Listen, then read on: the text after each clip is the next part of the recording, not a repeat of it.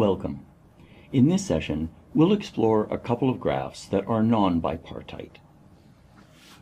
Let's suppose that we're given graph 3 and it has 6 nodes or vertices at 1, 2, 3,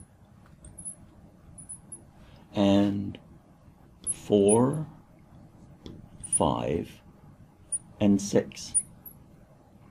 And suppose that the edges are these, that 1 is connected to 2, 1 to 3, 2 to 3, 4 is connected to 5, and 5 is connected to 6.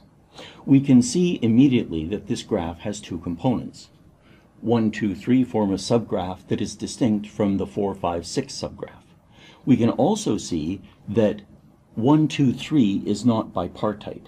That is, it's not possible to separate these into two distinct vertex sets such that edges only connect from one to another. And the reason is that there's a cycle present in the graph. This subgraph has a tree structure, so it's bipartite, but the entire graph combined is non-bipartite because this component has a cycle. We can now write the adjacency matrix for this as it'll have 1, 2, 3, 4, 5, 6, so all of the diagonals are 0, which gives me the space that I need to represent this. And now we can almost automatically fill these in. 1 is connected to 2, 1 is connected to 3, 0, 0, 0. 2 is connected to 1, 2 is connected to 3, 0, 0, 0. 3 is connected to 1, 3 is connected to 2, 0, 0, 0. 4 is not connected to any of 1, 2, 3. Indeed, 4, 5, and 6. So I can now fill this entire section, this entire block, if we're thinking of matrices as being block partitioned, with zeros. And now I can fill in 4 is connected to 5, and it is not connected to 6. 5 is connected to 4, and is connected to 6. 6 is not connected to 4, and 6 is connected to 5.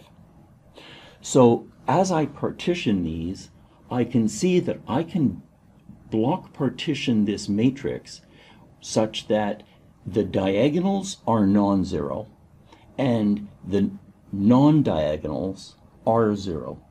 And that is a property of the matrix, and we could see that 1, 2, 3 are connected components, 4, 5, 6 are a connected component, and because there's no edge that goes from this subgraph to this subgraph, this piece, and therefore by symmetry this piece, all have to be filled with zeros. So the partition structure of this matrix corresponds to the component structure of the graph. Now, suppose that I make one small change. Suppose that I now want to look at graph 4, and the difference between graph 4 and graph 3 is now I'm going to do two things. I'm going to make this a cycle, and I'm going to connect these two components. Let's deal with this part first. 4 is now connected to 6, so that is 1, 2, 3. 4 is connected to 6, and 1, 2, 3. 6 is now connected to 4. The addition of this cycle has not changed these parts. However, when 2 is connected to 4, that is changing this entry, and it will also change by symmetry. 1, 2, 3, 4, 2 will now also change. And so there is no longer a simple partition.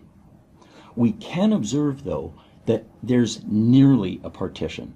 That is, if we were to try to develop subgraphs or to develop components for this, we would be quite tempted to break it between 2 and 4. That is, there's in some sense a richer density of connections in this subgraph and a richer density of connections in this subgraph, and then the two subgraphs are loosely connected.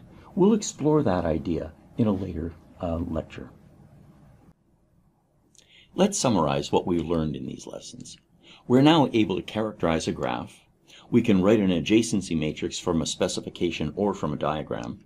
We can draw a graph from an adjacency matrix, and if we wish, we can begin coding, and we could take an edge list and we could transform that into an adjacency matrix.